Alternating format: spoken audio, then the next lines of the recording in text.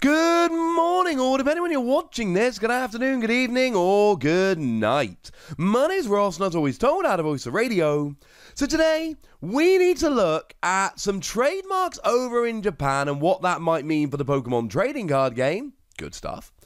And we need to look at a really cool new product, which is a little bit expensive, but I am definitely going to need to go and buy at least part of it. I'll explain in a moment. So over on Twitter, ABCBoy101 told us that 3 trademarks have gone and been filed by Game Freak Creatures and Nintendo, and the rough translations are Matchless Fighters, Silver Lance, and Jet Black Poltergeist, most likely for the Pokemon trading card game. That's what they're telling us. Now, the thing here is that this happens quite regularly. You see, for those that don't know, a trademark is basically legal protection of a name or symbol or logo or things of that nature. So if you want to call a new set of trading cards a particular name, you file a trademark so someone else doesn't make another set called the same thing. It's done to prevent consumers getting confused over different products. Okay. The point I'm making is, or I went a bit business law teacher then, the point I'm making here is that you have to file these trademarks in order to make sure you get protection for the name and you're the only one that can use it. And we've seen things like this in the past used for Pokemon TCG sets, and we've reported on it occasionally on this channel. So it seems extremely likely. So then, of course, the question and the fun speculation begins. What does it mean? What are these trademarks? What are they referring to? Because you see, the trademarks are not going to tell us how many cards are in a set. They're not going to tell us if there's a new type of card. They're not going to tell us about the different typings that are available within the set, because Japan do often drop 1 or 2 types from a set to make sealed play better. But what it might tell us is the theme of a set, or the Pokemon which are largely featured. So, for instance, the most recent set over in Japan was Sword and Shield 4 Astonishing Volt Tackle, and would you believe it, Astonishing Volt Tackle was a set that introduced Gigantamax Pikachu, which we knew was going to happen as soon as we saw the trademark and the name of Astonishing Volt Tackle, because that just screamed Gigantamax Pikachu. So that told us straight off the bat that we were going to be getting that big chonky boy in the set. Lovely. So what can we learn from these? And the answer is, well, let's have a gander. Now, Matchless Fighters, got to be Urshifu, right? You've got to imagine it's Urshifu. Because what we've basically got here is, you've got fighters, so you've got the plural, and Matchless Fighters, strongest ones. I could be wrong, but I would be absolutely surprised if this wasn't Urshifu. Now, having said that, we're getting the Urshifu set. We know that Sword and Shield 5 is based around Urshifu. We've kind of already been told that. So this becomes a little bit weird. So I would look at Matchless Fighters and I go, Urshifu, clearly Urshifu. And then I remember that Sword and Shield 5 is the Urshifu set, and we've already seen the trademark, so maybe it's not an Urshifu set. Having said that, maybe we get the Vs in Sword and Shield 5 and the VMAXs in this set. That is a rumour that I've heard going around. So, I don't know is the honest answer, ladies and gentlemen. I don't quite know. I'd like it to be Galarian Sirfetch'd, honestly, but hey-ho. Silver Lance, I would also like to be Galarian Sirfetch'd, but again, I don't think that's terribly realistic. So, I mean, Melkor, over on Twitter, he has suggested that maybe it's Calyrex, the new legendary, potentially.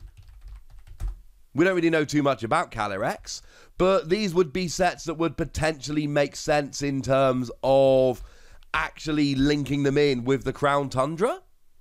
So maybe that would be a thing. Remember that the Isle of Armor sets aren't actually out yet. They're coming out in January. So there is a little bit of a gap there. Could they be referring to a new mythical Pokemon? I think that's probably unlikely. Usually when new mythicals are coming, we do have an idea. But then again, a lot of the time people find it in the source code. And with DLC, that's not a thing at the moment. So I don't really know. Now, the lovely Tunu, who we've used on this channel a few times before, he has suggested that we've got Fighter, 2-pair double win, and Double Walls Matchless People, which he is saying is Zacian, Zamazenta, and Urshifu.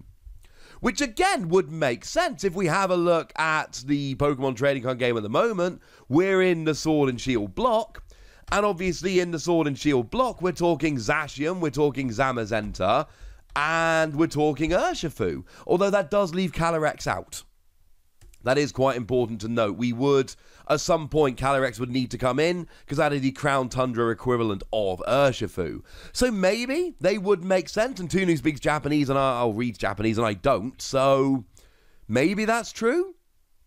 Of course, one thing we do need to remember is just yesterday we saw the reveal of the Crown Tundra, and we got a little bit of news not limited to Gigantamax Melmetal is coming to the video games.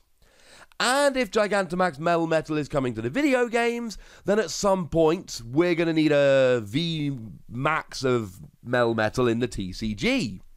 So maybe that could be Silver Lance? The silver totally works in terms of metal, but is Lance something we associate with Melmetal? I'm not really sure. Jet Black Poltergeist is the one that's really confusing me here, if I'm honest with you. Matchless Fighters, I'm sorry, just sounds like Urshifu. Silver Lance could be Melmetal. Jet Black Poltergeist? Maybe it's Zacian or Zamazenta, but I don't really see how that fits in beautifully with either of them. I suppose this is one of those things that it's fun to speculate on, but for now, we just don't know. Now, obviously, Jet Black Poltergeist, it would be awesome if there was some kind of Gigantamax Poltergeist, and that we were getting a VMAX of that, and that was actually leading the set. But first of all, Poltergeist doesn't have a VMAX or Gigantamax in the video games, as it stands at the moment. And even if it did, is Poltergeist a big enough Pokemon to lead a set? I would suggest possibly not. Never mind, ladies and gentlemen. Now, the other piece of news we have to talk about today is significantly more certain. It does come from the lovely Primal Lugia over at PokeGuardian.com, another lovely dude we have an awful lot of time for. And it is the Snorlax and Lapras VMAX collection. It is releasing on the 16th of October 2020, so just over 2 weeks from now, and is currently being listed for $59.99, so it's a $60 product. Now, we don't actually have a description here, but we do have a product image. And we can see that there are 8 packs of cards, which honestly strikes me as a little low for a $60 product. And you'll see they are various sets, and inevitably there's going to be a couple that have already rotated. That's the nature of the beast. We've then got a Lapras V and Lapras V Max card, a Snorlax V and Snorlax V Max card, and then pins of Lapras and Snorlax Gigantamax. How awesome is that? Now, the cards do not look different. They're definitely not alternate art, and we haven't seen the same art Pokemon V, but with different holofoil patterns or anything. So, unless something really weird is going on here that I can't see and they've never done before, we're not actually going to be looking at anything different with these cards. They are just straight cards from Sword and Shield, just straight reprints of those cards. For me, it's all about the pins. I went and bought, as you saw on this channel, I went and bought the Snorlax and Morpeko pin collections the other day because I wanted the pins, especially Snorlax. And now you're giving me a Gigantamax Snorlax pin? I mean, imagine if I'm lucky enough to be able to stream again in the future, and for the first few rounds I can wear my Snorlax pin, then I can switch to my Gigantamax Snorlax pin when he Gigantamaxes, but just for like one game, and then he goes back to regular, and I can switch between them throughout the stream. How cool would that be? I am definitely getting myself one of these pins. I think I'm going to have to go to a third-party seller and pick it up, because I don't know if I need this box. I've got Lapras V and VMAX. I've got Snorlax V and VMAX. I picked them up when Sword and Shield was out. It's a weird kind of product because it's cards that have been out for a little while, but remember what I say about these products a lot. Even if you're someone like me who's very competitive and buys a lot of cards and plays a lot of games, and you look at this and go, well, I've got all of those I've got those Vs and VMAXs, and I don't really need those packs, and I just want the pins, I'll go buy them somewhere else. There are a lot of other people out there who do not think like you and I. Hopefully some of you watching this channel, hello. Because some people are going to look at this and go, wait, so I buy this one set and I get 2 Pokemon Vs, and I get 2 of the awesome V Maxes, which are different and kind of textured and cool, and I get 8 packs and a couple of pins. How awesome is that? That is the point, ladies and gentlemen. Do please remember that not every product is aimed at every fan of the Pokémon TCG. Different products for different kinds of fans. And even though I want the pins and I don't want anything else, there are going to be plenty of people that look at this and go, 2 Vs, 2 V Maxes, 2 pins and a bunch of packs. That is amazing. Now, you will notice that there is one part of this I haven't even mentioned yet, and that is that thing in the middle.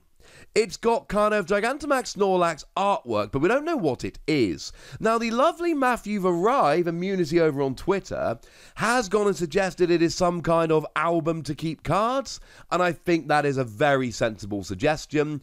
It might be one with little pockets, it might be more of a kind of a cardboard thing that you kind of put cards in, using little cuts in the cardboard. I'm not entirely sure, but I think some kind of album to collect or display your cards is a very, very sensible suggestion at this stage. So until somebody can prove to me otherwise, that is what I'm going to assume this is. And this is a cool product. Some people have suggested it's a little bit more expensive than it should be.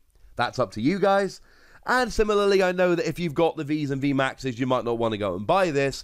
But if you show me a product with a VMAX or Gigantamax Snorlax pin, I'm going to go hard after that pin because it's amazing. But I'd like to know what you think about it and about those trademarks. Seriously, I want your predictions. I want everyone watching this to give me predictions for what you think those free trademarks are referring to. Let me know in the comment section. Go nuts. Be nice. And then make sure you like this video, subscribe to this channel, follow me on Twitter at TheWasi, and Twitch for some live action at twitch.tv/PTCGRadio. If you want to support the channel, get some bonus podcasts and all that good stuff, head on over to patreon.com/PTCGRadio, where you can do exactly that. But by far the most important thing, as always, look after yourselves till next time, would ya? Thank you very much for watching. My name's Ross, and you've been watching PTCG Radio.